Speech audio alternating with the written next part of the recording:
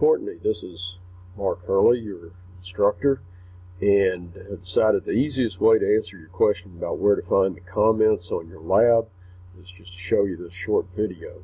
So you're on the main page right here for your class. So here's, just open it up again, and it comes up to your modules. You've got the choices down here of the various tabs.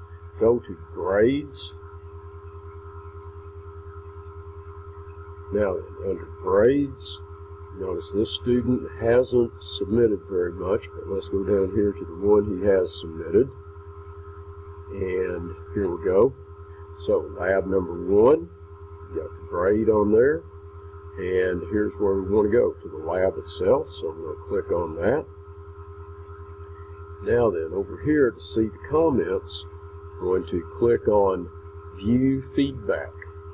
So there's View Feedback. Let's scroll this down a little bit, and I can scroll down here, and here's comments.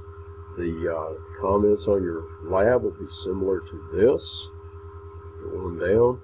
Occasionally comments will be to the right, such as this one. So you see right here, there's a little balloon. We can click on that, and it'll open up a dialog box over to the right-hand side. And that way, the comment doesn't cover up your work. Some of the lengthy comments I would put on there would wind up covering up some of the students' work. So like this one right here, it partially covers up the work right there. Also, you'll have a score with each section of the lab. Okay.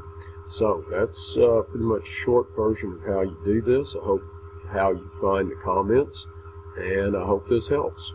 So if you have any other questions, just let me know. Thank you.